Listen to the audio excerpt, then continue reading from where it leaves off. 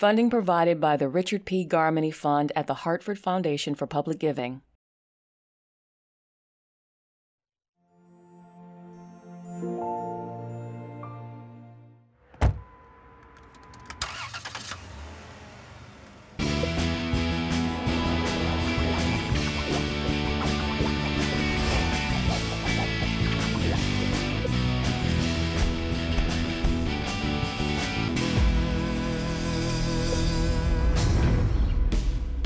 Hi, I'm Ray Hardman. On this episode of Where Art Thou, we are in Connecticut's capital city.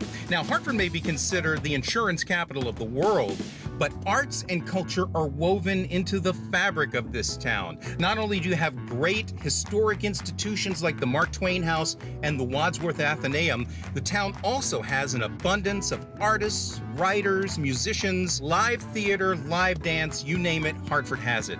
Now, to help us get a better handle on what Hartford has to offer, we have our Where Art Thou Hartford curator on the line, Jeffrey Kagan-McCann. Jeff is a theater director, a playwright, and the founder of the Hartford Fringe Festival. Jeff, are you there?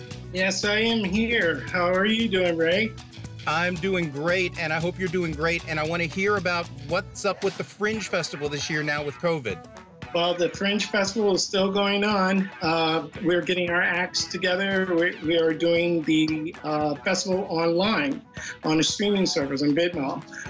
We are so excited that we got a lot of acts from around Connecticut, the Northeast, and our first international act from Canada. So we are hunkering down and scheduling, getting everything ready for the October 9th to November 9th shows. Oh, well, best of luck there. So tell me a little bit about Hartford's art scene. Well, the art scene is all over the place. It's great. We have a lot of fun, exciting artists who are creative, from doing dance companies, from doing small theater groups, improv, artists, painters. It's great. And some dancers. We have dance companies in Hartford. So Hartford is building up on its legacy of theater that's been around for years. So we hope that we continue doing that, especially with a group like mine, it's Fringe Festival company. All right, well, I'm really excited to be here. Tell me where we are headed first. There's a rich legacy of jazz in our area. So we're sending you to see a jazz pianist, Damian Curtis. Okay, so tell me a little bit about Damian. Well, Damian is born and raised in Hartford. He comes from a very musical family. Two of his brothers are well-known jazz musicians in the area. And Damian has decided to step out a little bit more from the jazz and do Latin and hip-hop music. Oh, that sounds really neat. Jeff, we're going to head over and see Damian. Thanks so much, and we'll be in touch later in the show. Great. Can't wait to see you again. All right, let's check it out.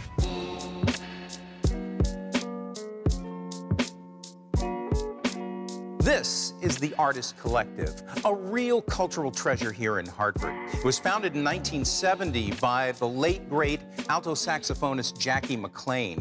Think about it. So many artists, actors, dancers, and especially jazz musicians learned their trade right here in this very building. Let's go meet Damian. Hey. Hey, how you doing? Good, how's everything going? Tell me about the Artist Collective and how important it is. Oh, it's so important. I wouldn't have had my jazz beginnings without the Artist Collective. You know, Jackie McLean, I met him when I was very young. I was 13, you know, and I was playing classical at the time. And he said, hey, why don't you just come hang out with us and see if you like, you know, what we're doing here at the Collective. And my dad brought me, and I was, you know, young, and I didn't leave since, you know, so I ended up going through and ended up going to the Hart School and studied with Jackie there at the Hart School too, so. I mean, the influence that Jackie in this building had on us is phenomenal. You know, I just couldn't say more. And his wife Dolly, the same thing. You know, they were able to push us and kind of guide us, you know, through this building. And what we were, you know, we learned so much that we probably wouldn't have learned and be able to absorb, you know. And thank goodness for Jackie in Hartford, we were able to take that, you know. Yeah. It's like bringing New York here in a weird way, you know. Right, right. Yeah. You come from a musical family. Well, I have two brothers that play. Yeah. One of my brothers plays piano just like I do, Jeffrey Curtis, phenomenal pianist. And then I have a Lucas Curtis, another piano bass player.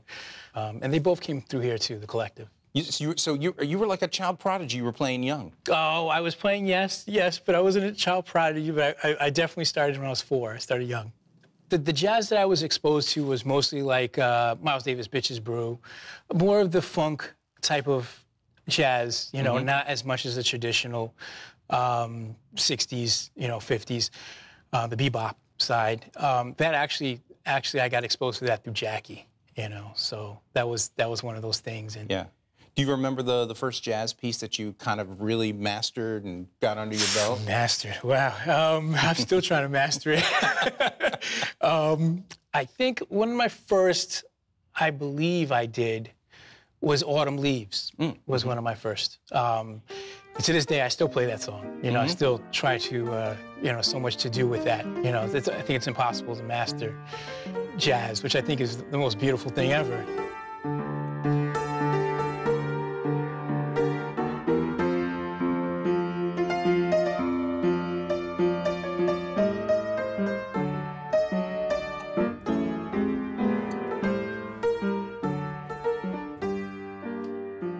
Doing that pattern, is it good for someone learning to improv? Yes, to have that pattern underneath them. Yep, it's very important. I mean, there's two different ways of improvising. It's one there, you know, you can do it by theory, and you can do it by ear, depending on, you know, whichever one's strength, you know. Or you do it both ways. You can add both of them together, you know, which a lot of musicians do. So when you're saying theory, like in your head as the song is going on, you're thinking, got to jump to this, got to go to that. Yes.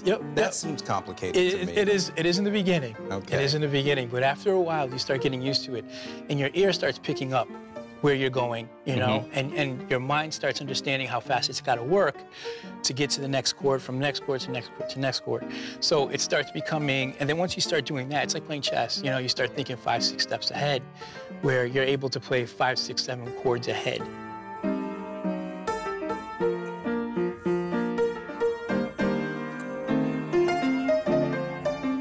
Why do you love it so much? Oh man, why do I? It's I don't know how to explain it, but ever since I've been little, it hit me, you know, in a certain way where it's like one of those things you can't get out. I think it's very danceable, you know. Jazz in itself is probably one of my biggest loves, you know. I mean, from Kind of Blue, you know, album, Miles Davis, to John Coltrane, Alabama. I mean, it goes on, you know, John Coltrane's ballad albums. It just hits you in a certain way where you're like, man, that's what I want to do.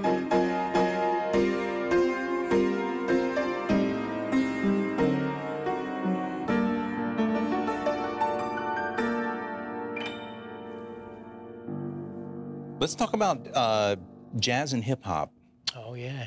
I hear from a lot of young jazz players that want to incorporate hip hop, and they say it's a truer fusion than like the rock jazz fusion from the 70s, that it seems to be a more compatible fusion than that. Would you agree with that? Yeah, I would say so. I guess it's depending on the way you look at it. Jazz and hip hop, to me, they're very parallel. I definitely still get the idea of a rhythm section and someone improvising, which to me is the vocals, you know, the rhythm that the vocals are using, right, with the rapping. So I think, you know, that's kind of like how I see it, you know. So it's almost the same, but different for the fact that you have a stronger backbeat. Then jazz is a little more, it's got a little more of a tilt to it, you know. Right. But it's still on the same parallel, you know. You know, it's crazy, but I feel like it's the same, you know.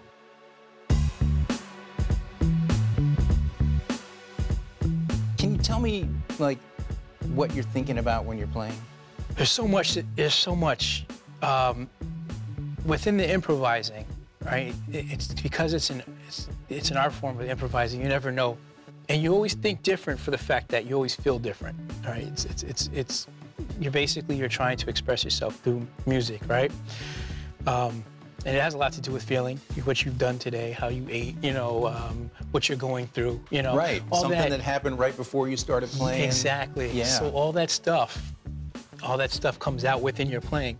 So the idea is to try to gather up all that and bring it out as you're playing, you know. It's just like a big mixing pot. And that's basically what's going through our head, is that we're trying to figure out, okay, this is what's going here, so this is what I'm hearing here, or this is what I'm feeling right now, so I'm gonna play a little harder, you know, or, you know, so it's a lot. But when you start letting yourself listen to everything and kind of let yourself relax and you take in, you start realizing it's not as hard because everything just starts naturally coming out. Yeah, you know? yeah.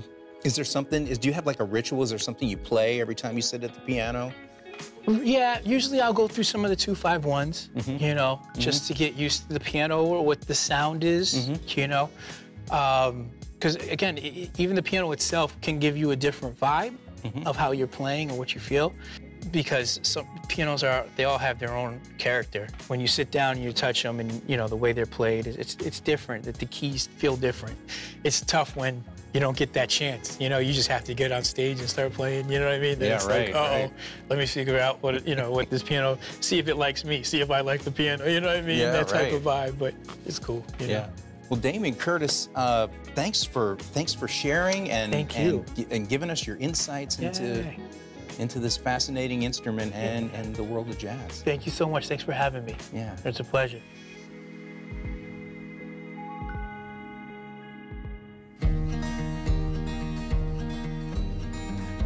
We are here on Capitol Avenue in Hartford, practically in the shadow of the state capitol building. It's here that Capitol Ice Cream serves up sweet treats and community involvement right on the outskirts of Hartford's historic Frog Hollow neighborhood. Let's check it out. My name is Chantell Boissiere-Kelly, and the name of my business is Capitol Ice Cream. So Capitol Ice Cream was opened 3 years ago. It was a passion of my husband and I. We made ice cream at home with our children, and we really wanted to open an ice cream shop in Hartford because there weren't many of them at the time that we decided. And it has been a great ride so far, lots of support from community and from far away as well. I really have a commitment to the community as a teacher, as a resident of Hartford. Of course, teaching is my passion, so I still teach. So I run from teaching to here every day, and it's really important to me to give back in any way that I can. So it gives me just another outlet to be able to give back. My favorite ice cream is chocolate of all time, every kind of chocolate you can think of. But I will say, since I opened up the ice cream shop, I have tried every type of ice cream, and there's not many that I can say I don't like anymore. Ice cream cakes have been very popular this season. Every time we finish one, we get a new order, so that's been really exciting. And we just started getting really creative and really stretching ourselves in ways that we didn't know we could do. And every time someone says, I want this kind of cake, my first thought is, and then I go, you know, why not? Let's just try it. And it comes out great. And it's really satisfying, and it really ties into my creative background. My background is in advertising as well. So I really love that creative piece. So this gives me an opportunity to do that. We also do ice cream cookie sandwiches. Again, using any flavor you like, any type of cookie. And we roll it in any topping, so people really have a good time. One of our slogans is dessert your way, so we really try to accomplish that with every visitor.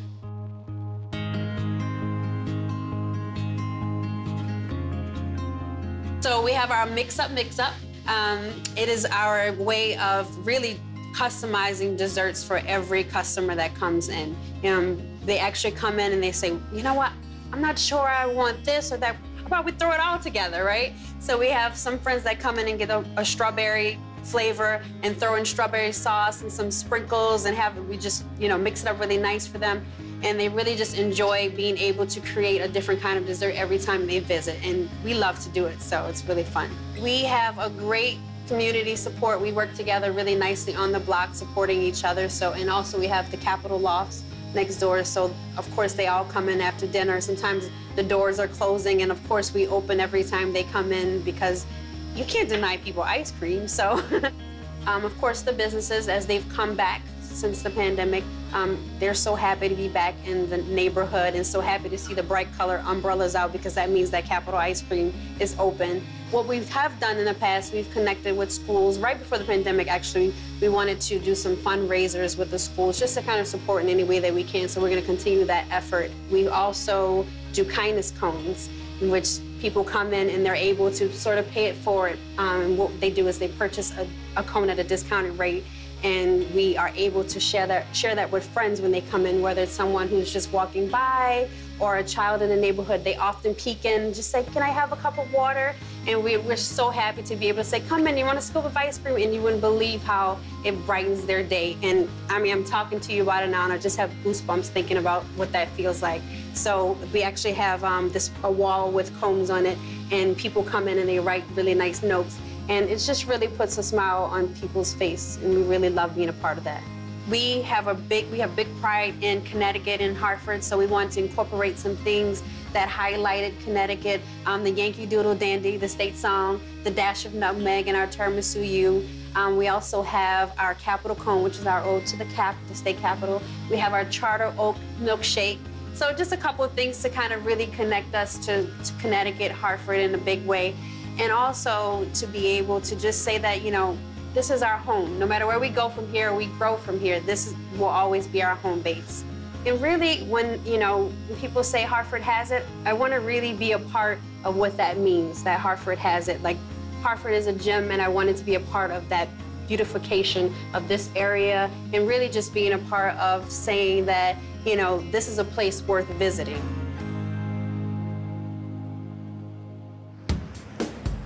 Okay, we have one last stop today on this amazing day in Hartford.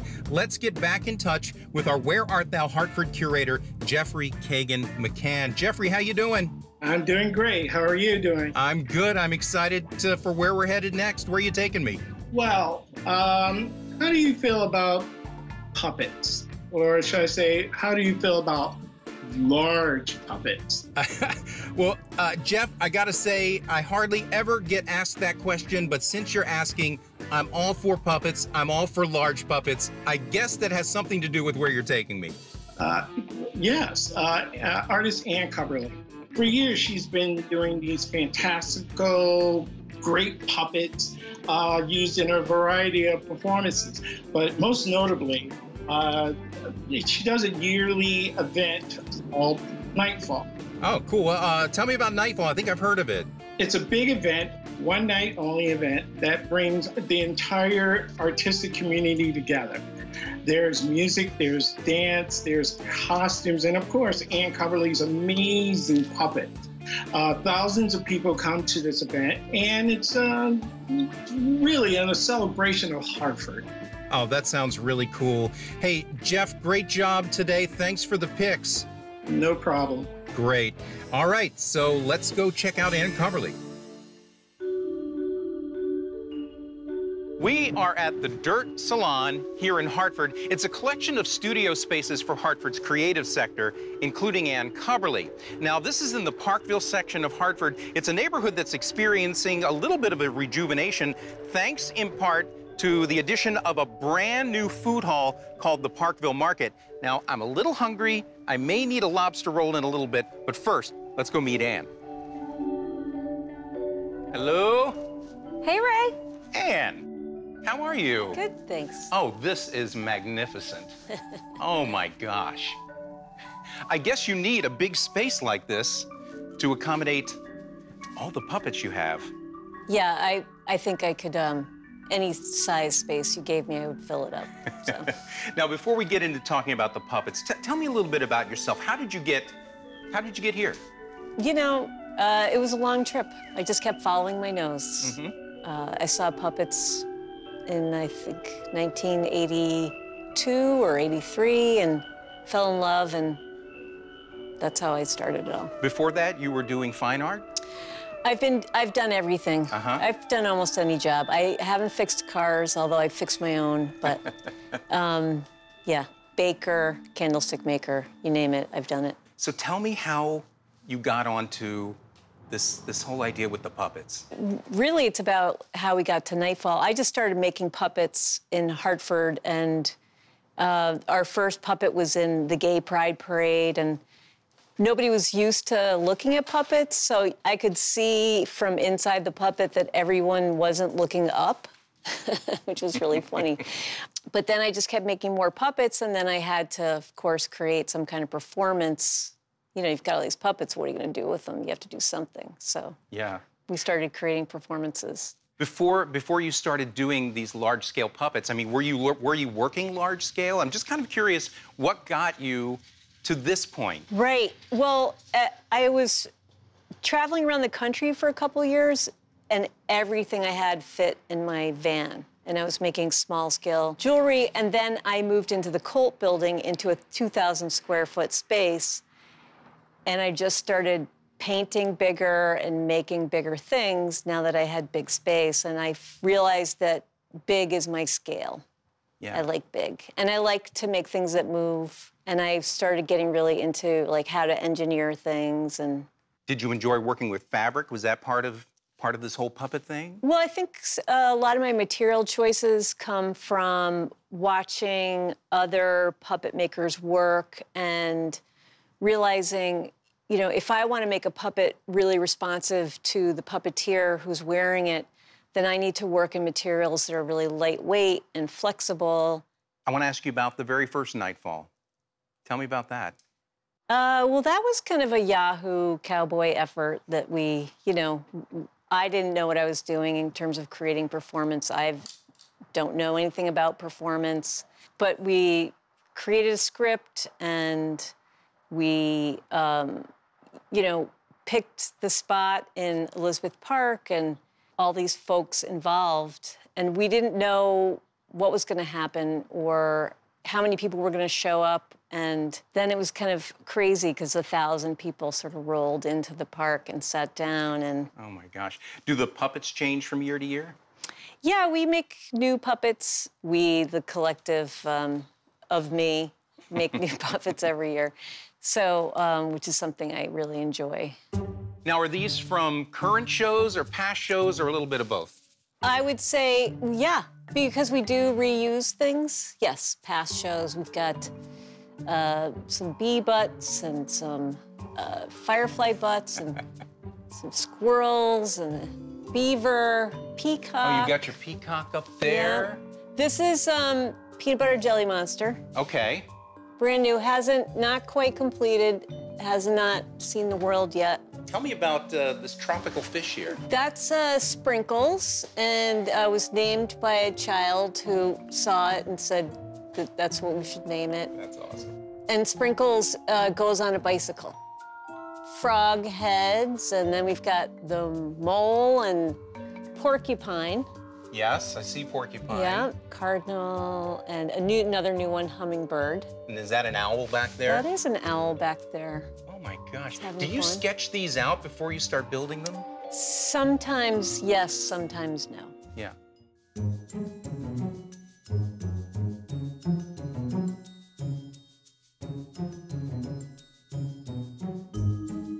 So tell me about your friend here. This is a lovely creation, magical giant puppet made by Anne Cubberly. This is the acrobat. The arms and legs are connected to me. Yep. The whole puppet's connected to me. There's a back brace that I'm wearing that allows me to kind of become her inside and become her spirit inside. We're like two peas in a pod. And I like the fact that when my niece sees her, she feels proud. She's like, yeah, she looks like you. You know, and I just want to make sure that everybody feels happy and connected to Nightfall in that show, in that way, the way that I do. You know, we can't all be inside of a puppet, but we can all kind of take ourselves there in our imagination, in our hearts, and be a part of the show in the best way we can. Yeah. Thank you. Thank you.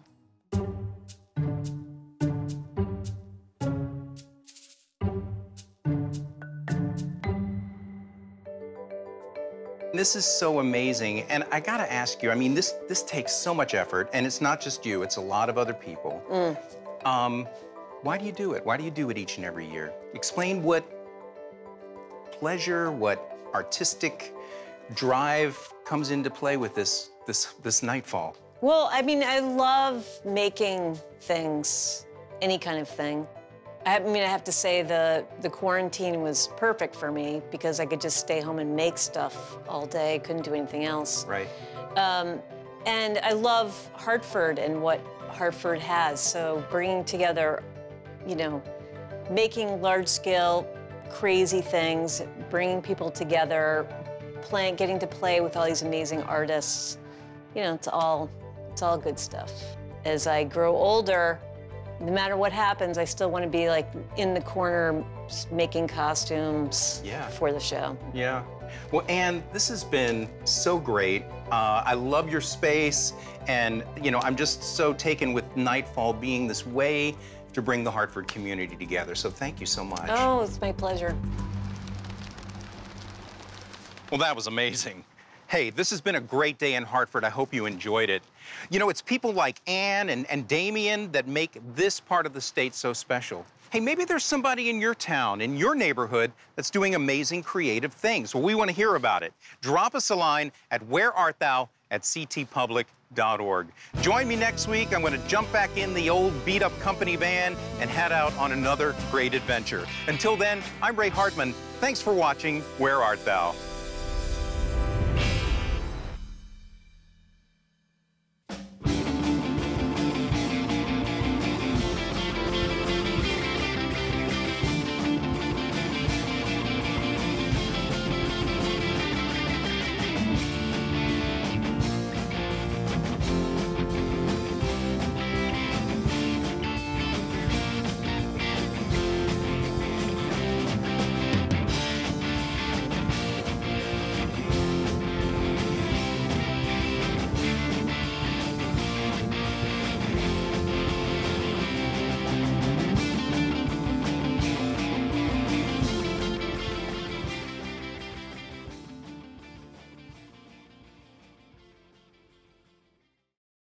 Funding provided by the Richard P. Garmany Fund at the Hartford Foundation for Public Giving.